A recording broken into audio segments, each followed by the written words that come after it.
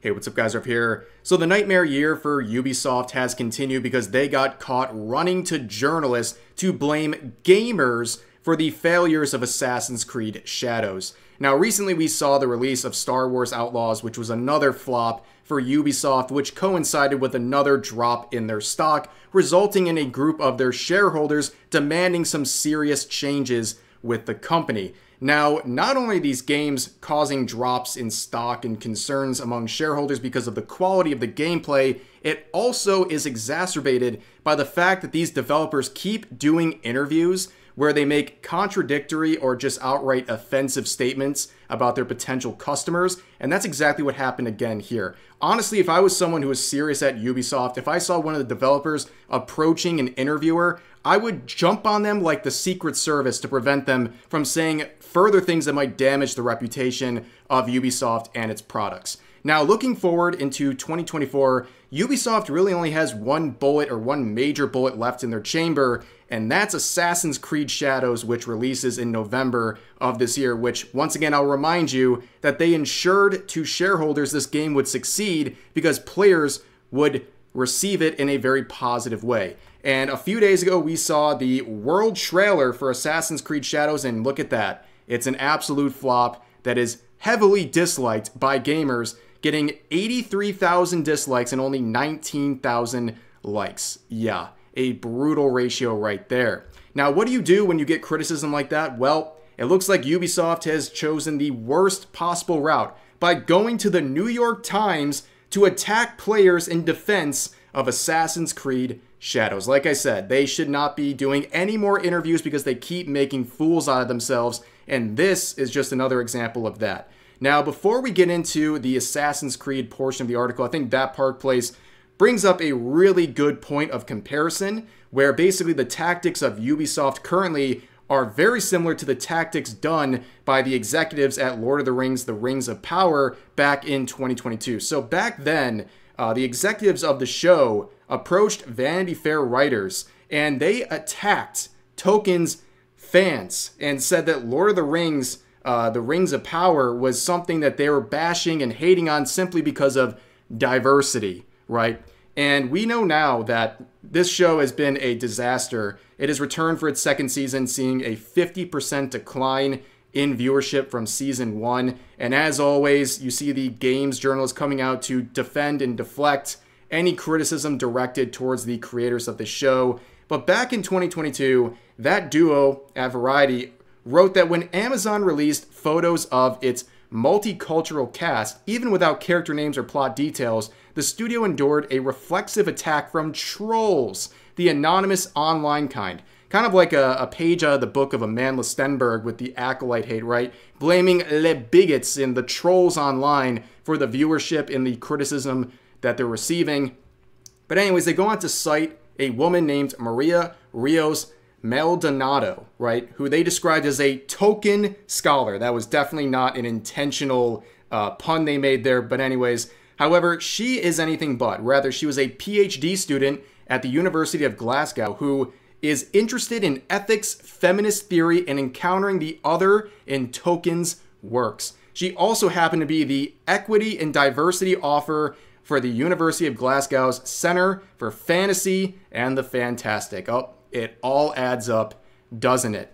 Now, she would continue and say that basically these fans are racist for simply wanting a lore-accurate adaptation of this franchise, where Maldonado questioned, obviously, there was going to be push and backlash, but the question is, from whom?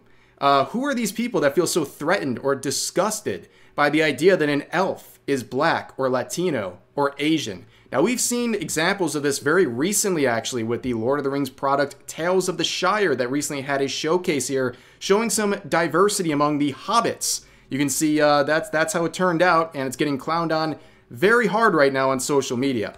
But now we can go back to Assassin's Creed Shadows and compare what happened in 2022 with Rings of Power versus this. So again, we're going to see people at Ubisoft approach journalists and then try to cite a fraudster expert and then try to deflect all criticism onto bigotry. So here we go. They end up teaming up with New York Times and one of the writers there. And similar to what happened back then, they quote this: "Some gamers erupted over his appearance," referring to Yasuke, "convinced that the franchise, known for its immersive recreations of the past, had gone woke by including a black character in its depiction of 16th century Japan." He then claims that developers received personal attacks and death threats during an online harassment campaign. To no surprise, he shares no evidence of such attacks or threats. And honestly, I think that just comes with the territory, unfortunately. I mean, anyone covering Assassin's Creed Shadows and criticizing it for some of its decisions also get that kind of vitriol from people online, but no one really cares what happens to YouTubers and people like that who are criticizing the show because they're doing wrongthink. But anyways, they have this whole thing about going woke because they included a black character in this feudal Japan setting. And that is a complete misrepresentation of what people are trying to say. There is a reason that they chose Yasuke. It's not because he was the best potential main protagonist. It's because they wanted a diversity representation as the main character, okay? They could have made Yasuke a offshoot character, a side story, something like that, and I think people really would have enjoyed it. But they clearly took him and propped him front and center because they thought it would be very good for their diversity and inclusivity. I think it's very obvious what they were going for here with this setting and this choice of character, and in the process having to literally rewrite Japanese history to make it happen, right? That's the most offensive part. They are preaching about bigotry and all these terrible things, but in the same breath, they are literally rewriting Japanese history in the name of diversity and progression, and it's really ridiculous. And they call you a bigot for questioning their virtue signaling campaigns. But anyways, the big heart of the issue here is the characterization of Yasuke in the game. And the problem with Ubisoft is that they can't settle their minds on how they want to approach this character and other historical characters in this game, beginning months ago by saying they wanted to faithfully depict real historical figures. And this was something that was backed up by Ubisoft and also games journalists who said Yasuke is a samurai, not a retainer, as history has always suggested up until this point. He is a samurai, and that if you have an issue with that, there's clearly something wrong with you, you're a bigot, what have you. But then we continue on in the article where another individual was cited as the source and the proof that Yasuke is a samurai. So after attacking the gamers, Small then went into weaving a false narrative that has already been refuted for months by citing historian Yu Hirayama, who is an admitted communist. Small cites Hirayama's claim that it is without question that Yasuke was a samurai. There are very few historical documents on him, but there's no doubt he was a samurai who served Nobunaga, as Hirayama claims. Now, before we get into Hirayama, just remember the many different revolving doors of supposed historians who tried to claim that Yasuke was a samurai, beginning with, of course, Thomas Lockley. We've talked about him in depth before, but to very quickly state what he did, he made a 400-page slop book making baseless claims that Yasuke was a samurai, and in his own time, slowly over the course of years, defacing the Wikipedia page of Yasuke, which always referred to him as a retainer, and slowly removed sources claiming as such that he was a retainer, and then slowly started inserting his own book as a source, claiming he was a samurai, eventually leading until a few months ago where he was changed from a retainer to a samurai on the Wikipedia page, all in an effort to promote his own book. And that was exposed, and a lot of people in Japan are very offended by some of the things in this book, and eventually people had to move on to a new expert, which was this guy, whoever this guy is, right? So he comes out and says Yasuke is a samurai, and people on Twitter went crazy with this clip. There was tweets with tens of thousands of likes, people wagging their fingers in the faces of people who were critics of the samurai claim, saying, "You're wrong. This historian, this expert has come forward and proved you wrong." Well, it turns out, according to this Japanese YouTuber and many others, that this is just a guy who works at a Japanese restaurant. This is just a guy who's a YouTuber. He's not a historian. He's just a Japanese man wearing a kimono, and people used him as an expert. They assumed he must be an expert on Japanese history, which is very offensive, by the way. It's like seeing a dude named Billy Bob wearing a cowboy hat and in a pickup truck and being like, yep, he must be an expert on on some of the past of America, the American history. It's just such a stupid thing to claim. So that was debunked. And then we get to Hirayama. He was the next one in the revolving door here. And he would make his statements, like I said, and this would be used by people, again, to weaponize hatred towards anyone questioning the samurai status of Yasuke. And again, as it was pointed out in the article, his claims are that there's not enough history or historical evidence to suggest that he's not a samurai, basically. Like, they're saying that the absence of proof is the proof of the claim. Like, it's so ridiculous. But going forward, this would be questioned as well, beginning with the fact that he is a member of the Japanese Communist Party. And if you're like me, I hear that and already dismiss his claims. But if that's not enough for you, understand why that's relevant.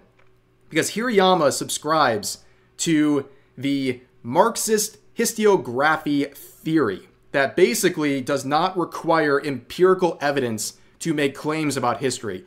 Meaning, you can just say whatever you want pretty much, if it just feels right. So that's how he's determining that Yasuke is a samurai, basically saying, yeah, there's no real evidence to suggest it, but it just makes sense to me. So believe me. Obviously, this was trashed on once people realized this claim was completely baseless and based on a really crazy Marxist historiography theory that is just trash. But moving forward in the article, we have some other historians who do say that Yasuke was more likely a retainer and someone that was an entertainer as well for Nobunaga. And they even go on to say that even if it was proven that Yasuke was a samurai, it was much more of a formality that often was given to favorite entertainers and other companions of these people, including sumo wrestlers. Like, obviously it wasn't expected that they were going to go out and fight in wars, but it was given as sort of a aesthetic, and they were given a sword and everything else. It was more of a vanity related thing. So those are very damning claims against the claims that Yasuke was a samurai.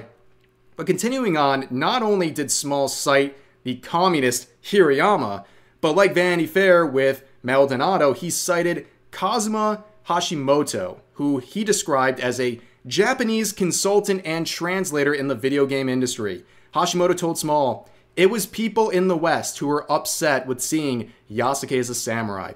Now, that is a pretty ridiculous claim because it's not just people in the West who have an issue with this claim. It's actually a lot more heated among Japanese gamers to the point where it got the attention of the Japanese government. And look at some of the trailers on the Japanese side of YouTube. This was some of the early teasers. Look at the like-dislike ratio. It's even more crooked and negative than the ones in the West. And again, people will defend this by saying, oh, it's just a bunch of trolls from the West creating accounts just to dislike it, which is such a baseless and really just an act of copium on their behalf. But look at the trailer release from a few days ago.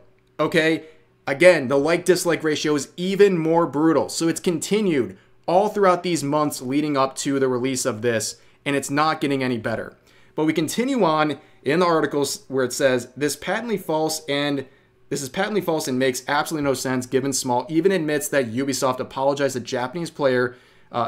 Small wrote, after the online blowback, the game's development team attempted to assuage the concerns about the game's authenticity, apologizing in a lengthy statement for promotional materials that it said had bothered some Japanese audiences. In fact, he even noted that a political party in Japan formally asked the government to comment on what it considers historical inaccuracies. And yes, they did make an apology post, where ironically, they flipped their entire view of how history will play into their own games, now changing their perspective from being historically accurate to now saying that we try to respect Japanese culture, but we'll make our own creative decisions. Where then a month after that in this post right here, they would flip-flop once again to their main position. And then a few days ago, they flip-flopped again, now saying that they're going to make creative choices and that it's not going to be historically accurate.